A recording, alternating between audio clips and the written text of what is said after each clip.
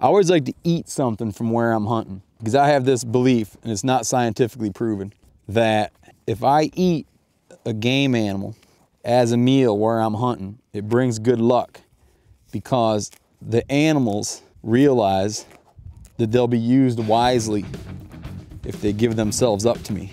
And that way, they'll be like, you know what? It's not so bad getting shot by that guy, because at least that guy eats his game.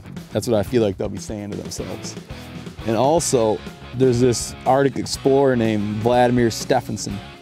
His name's spelled out, looks like Viljomer, but last name Stephenson. He made first contact with a lot of Eskimo hunters in the late 1800s, early 1900s.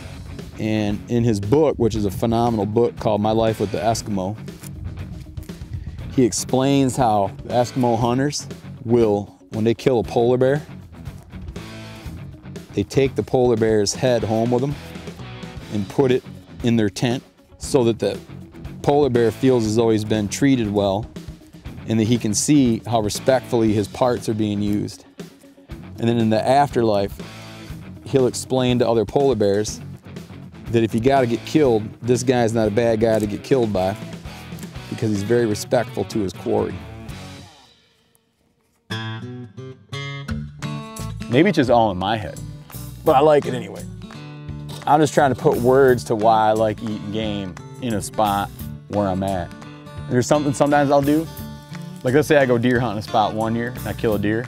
I make jerky so that the next year when I'm hunting that spot, I'm eating jerky taken from the exact deer in the exact spot. And I feel like that brings you super duper good luck.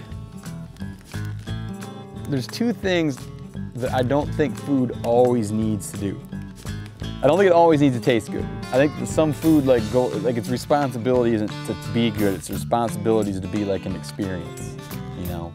So when I eat some kind of like crazy wild game, I'm not always judging it based on just like how good it is, like I paid for it in a restaurant.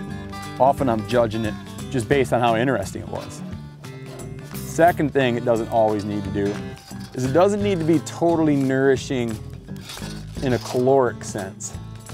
Like this bird really is pretty slim pickings, right? And that doesn't make it not worthwhile, because the experience is important. The other thing, there's just like a simple pragmatism, you know, just being opportunistic. It's like I'm out here hunting pigs. Here's a quail. People pay good money to eat quail out of restaurants. It's open season. I have the proper license. Why not eat quail? Quail is good.